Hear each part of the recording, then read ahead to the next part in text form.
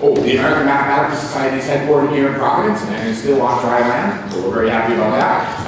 And that's the website for the game, Who Wants to Be a Mathematician, which is the game we're playing today, the contest. We have 8 students and we'll be broken up into 2 games of 4 students each. These here, believe it or not, are here for game 1, and then after that, we'll do game 2 with the other 4 contestants. So I think we're ready to roll. They're definitely ready to roll. They're going to get us off stage. We're sick of being up here. So we're definitely ready to roll. So we'll see the prizes that they're playing for in both games. Both games, the 4th place contestant will win What's Happening in the Mathematical Sciences. That's a set of books about what's going on in math. And it's a 7-volume set.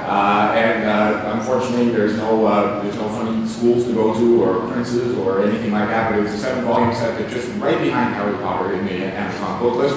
And it tells you both about pure and applied mathematics. 3rd place will win the entire subject of calculus, so that way you don't have to take the AP exam, so that's great. No, it will win a calculus book from John Wiley and Sons. We'll also give you the 4x4 so you can carry it and drive home. 2nd place in each contest will win Maple 13, software from the MapleSoft company. It does algebra, differential equations, calculus, but doesn't win $3,000 no matter what it does. And then 1st place in each game will win the TI-inspired graphic calculator and $500. And then we'll go head-to-head with the winner of the other game for another $500.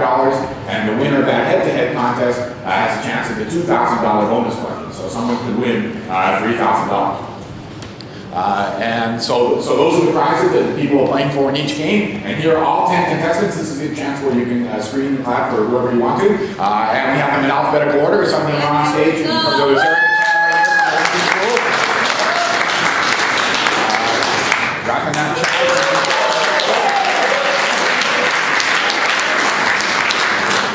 Mike is there from high school.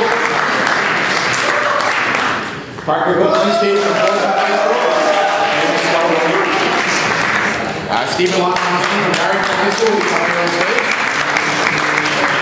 Seth Neal from the Wheeler School,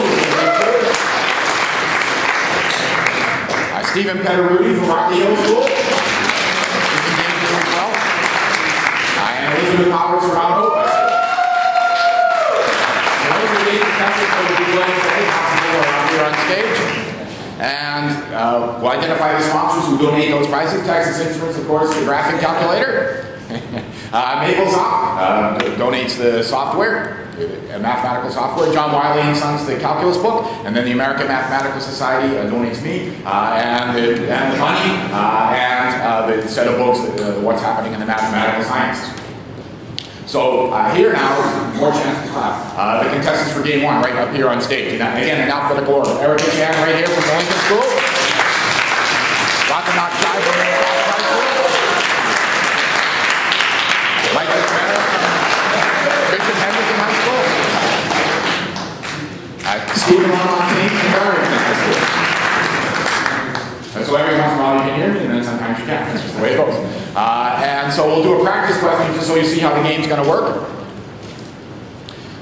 What part of the name of the new bridge, the Jamestown-Verrazano Bridge, is also the name of a town in Rhode Island? Is it the Rhode Island, Jamestown, Rhode Island, Verrazano, Rhode Island, or Bridge, Rhode Island?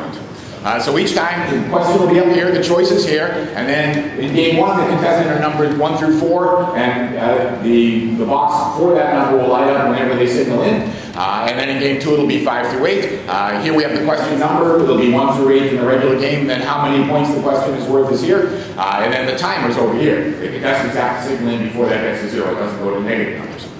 So, you see, and this is a practice question, so even if you get this wrong, it won't hurt you, or even if you get it right, it won't help you too much either. We'll see how this went, and then everyone knew it was Jamestown, Rhode Island. Very good, nice going. And so after the question, it lights up in green, the correct choice, and then the number of people that picked that choice, and any other choices also is next to that letter.